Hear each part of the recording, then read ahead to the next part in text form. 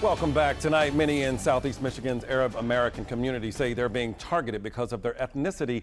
The issue is their bank accounts seem to be closed and no one can tell them why. Now, this has been going on for years. As a matter of fact, there was a class action lawsuit to try to settle this issue. It was subsequently dismissed. Those affected say they've been left with more questions than answers. And today they spoke with 7 investigator Jonathan Carlson.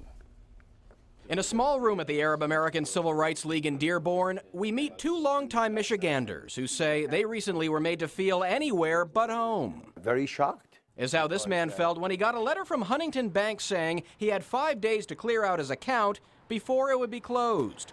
The party store owner had to find a faraway independent bank to accept his business. Same story when you talk to Hussam Bashi, who's been in the U.S. since he was a child. I opened a banking account for my mother and father-in-law. With me being a co-signer, so I could conduct their business because they're elderly.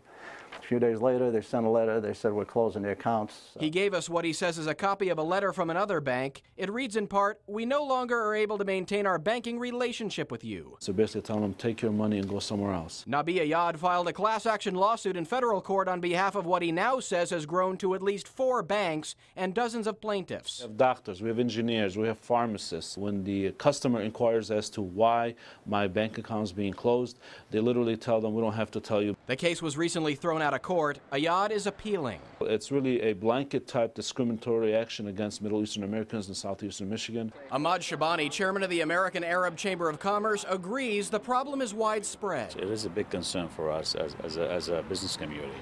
So it hasn't stopped. It continues to happen. So what would you like to say to these banks that are sending these letters?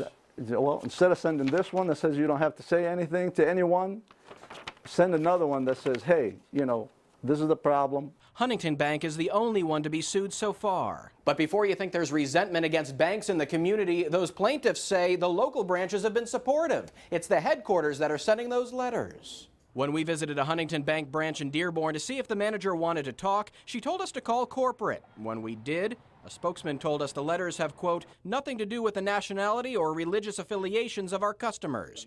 When asked if the plaintiffs might have dealings that could get the attention of the U.S. government, Ayad said, Can't blame it on wire transfers because most of our clients have not wire transferred overseas. This case may soon get some powerful attention. The Arab American Civil Rights League says they've spoken to the governor and federal lawmakers to try and get answers. In Dearborn, Jonathan Carlson, 7 Action News.